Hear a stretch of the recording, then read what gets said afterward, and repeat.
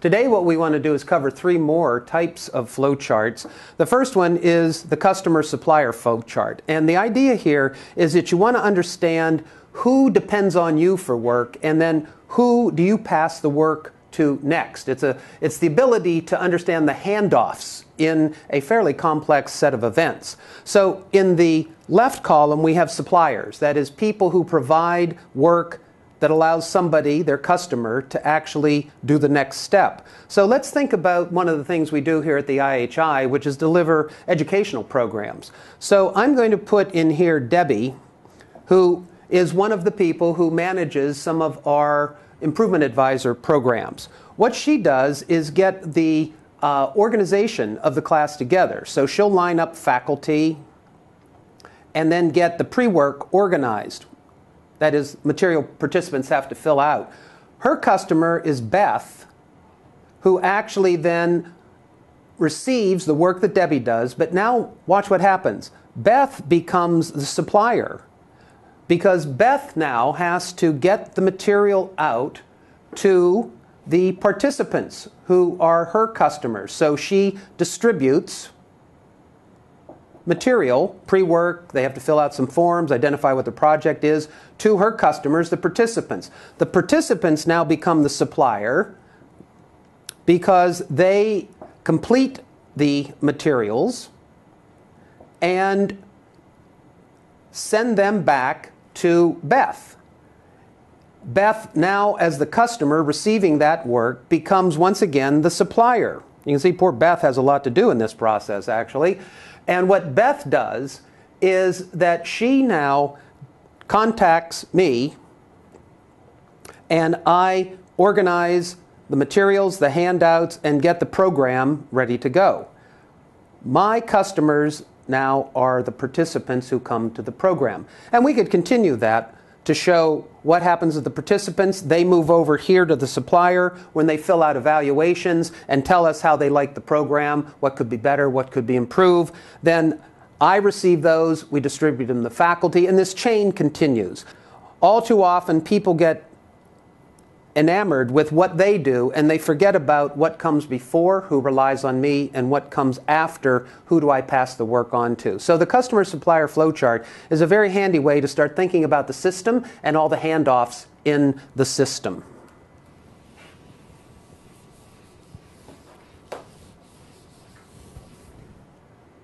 The next type of flowchart we're going to address is what's called the Swimlane flowchart.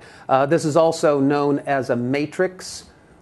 We start over on the left with the activity. That is, we get a request, for example, to teach a class or a program. Then what we do is we lay out the activities by category of individual or function. So if you were looking at doing a med administration, this might be doctor, nurse, pharmacist, and then nurse assistant. So you put functions or people in the swim lanes, and then what you start to do is to move the flowchart back and forth between people to see how many steps are done at each phase of the process. So let's look at, again, doing an educational program. Cindy gets the request and develops a contract. She then gets that contract reviewed and approved by the requester. After it's approved, it goes to Debbie, who's going to schedule the class and align faculty with their schedules to be able to teach that program. What happens next is that Debbie contacts Beth, who sends out the pre-work to the participants.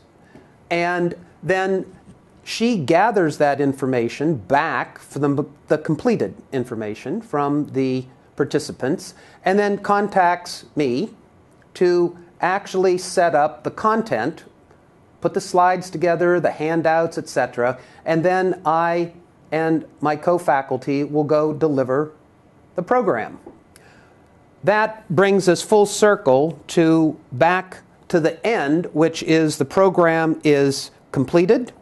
We have evals and we have a successful demonstration of a program. But what's interesting with these is you see not only the progression, that who depends on who, and who has to wait until somebody else does their work, but it also shows the number of steps.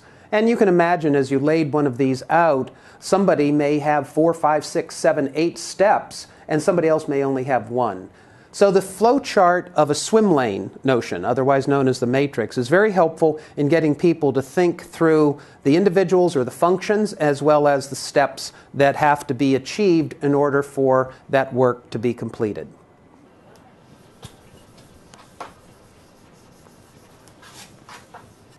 The final flowchart that we want to review in this session is what's called the cost-added, value-added flowchart. This is a valuable flowchart that allows you to figure out what steps add value from the customer's perspective and which ones add cost. We're going to combine both the detailed flowchart with this notion of cost and value added. You'll remember that when we make a detailed flowchart, we always start with an oval and we end with an oval. So a request comes in to our business development area, and their value-added step is they develop a contract. That contract is sent to the customer, but we may have to wait for the customer to review it and sign it. Now, what you need to remember about wait time is that some waits are necessary. Just as if you were baking a pie or a cake, you put the ingredients together, there is a required wait time. Not all waiting is waste, but there are times when there's excessive waits, and that's what you need to be able to determine. Once the contract is signed, it comes back to us, and we can start to work on lining up a date for the program and faculty. Now, we run into the possibility that we will not get the faculty dates to line up with what the customer wants. So the question now, and we'll make a diamond out of this, is can the faculty meet the schedule of the program? If the answer is yes, we proceed to add value by developing the program and the content. And we'll just say develop content at this point. But if the answer is no, what do? You now have to wait until we're able to come up with dates that match the faculty and the requesting organization. At some point, that is resolved, and you come back, finish developing the content, and you move on to actually deliver the program. And eventually, you do evals and you bring the program to a close. So the value-added, cost-added flowchart allows you to see how many steps do we have involved that actually could involve waits, delays, questions, inspections. Hopefully, these give you some new tools by which you can start working on your improvement strategies and be able to identify the blocks, the delays, the handoffs, and the times in a process when it doesn't work efficiently.